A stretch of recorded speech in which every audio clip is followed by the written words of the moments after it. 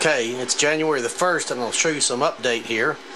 I'm gaining ground, but I found out that my biggest issue was in driving these push-pull grids. Let me show you what I get out of it now. I'm going to have to really think this through. I got the impedances figured out on the transformer, and I'm just about as lucky as I could ever hope to be, because I get a good match, 9,500 ohms plate to plate, to 4 ohms or 8 ohms, so I can have either. And here's what I've got it up to now. I've been using these old resistors out here, but these things get so hot and start stinking so bad, and then they change resistance. They start going down in resistance. But I'm going to plug them in.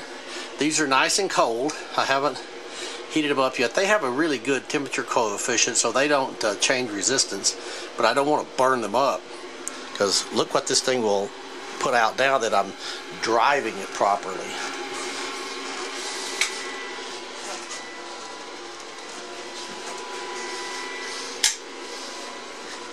There's its output right there in watts. 1135. There's its voltage, 95.2. 1130 watts, 1126. 95.9. 95.2, whatever.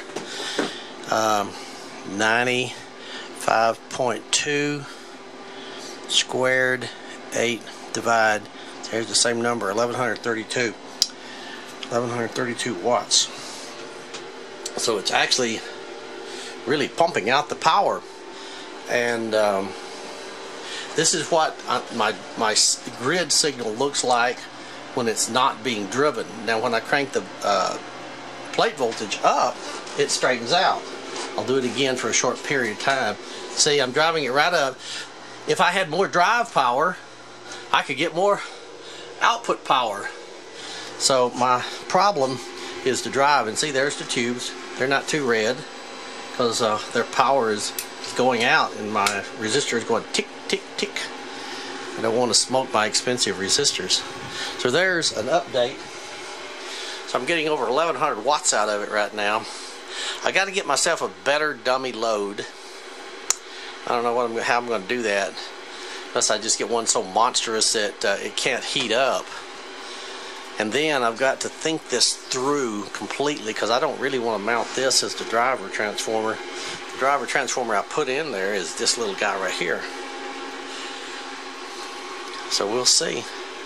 It's coming along. I'm still shooting for the 1.3 kilowatts.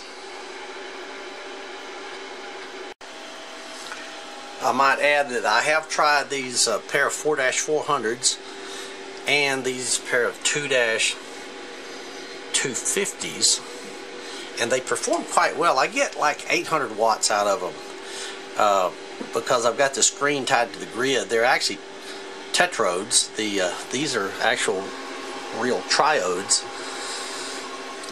These tetrodes can be run as grounded grid, zero bias, in RF amplifiers, and they actually work here too, but I can't get the power out of them as I can the parallel 3-400Zs, because everything about them actually matches that transformer. I'm just very pleased with that, because if that had been wrong, there'd be no hope. So I don't know where I can get one of those monsters, but like I said, I still got to solve that problem. But anyway, I get less power out of these guys, so I don't think there's any sense in trying the 4-125s. Just thought I'd throw that in there. I'm going to have to stick with the 3-400Zs, maybe find a couple of spares out on eBay or something.